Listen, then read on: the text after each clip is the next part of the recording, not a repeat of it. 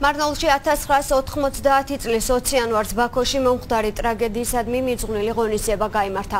აღნიშნული თარიღი აზერბაიჯანის ისტორიაში შესულია როგორც ერთ-ერთი ტრაგიკული დღე.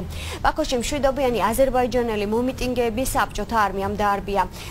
დასაჯა ხალხი, რომელიც საკუთარი ქვეყნის დამოუკიდებლობასა და მის ტერიტორიულ მთლიანობას მოითხოვდა. შედეგად 127 ადამიანი დაიღუპა, ხოლო 611 დაიჭრა. 400-მდე ადამიანი უგზო-უკვლოდ დაკარგულად ითვლება. ხოლო 2000-ზე მეტი დააპატიმრეს.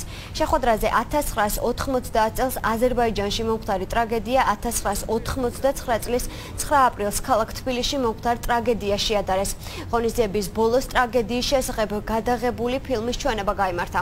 აზერბაიჯანის რესპუბლიკის ელჩმა საქართველოში აღნიშნა, რომ დღეიდან 20 იანვართან დაკავშირებული ღონისძიებები ბოლნიში, დმანისში, გარდაბაში და თბილისში ჩატარდება.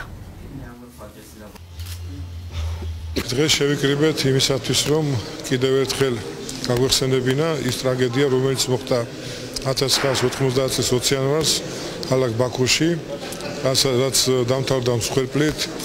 მოგეხსენებათ, რომ 90-იან წლებში როგორც ჩვენთან საქართველოში, ისე აზერბაიჯანში დაიწყო მოსახლეობა გამოსვლა, ერთადერთი მოთხოვნით ითხოვდნენ თავისუფლებას და დამოუკიდებლობას.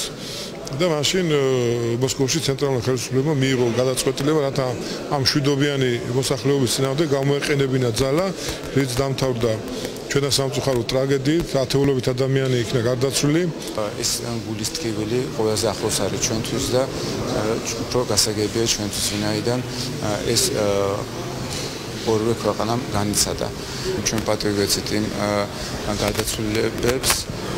ეს რა თქმა უნდა წელს იყო მე-18 წელი და ყოველ წელს უნდა გაგრძელდეს იმისათვის, რომ ჩვენ არ დავივიწყოთ როგორც ჩვენი, ასევე მეზობელი ქვეყნის დაღუპული ხალხის და მებრძოლეების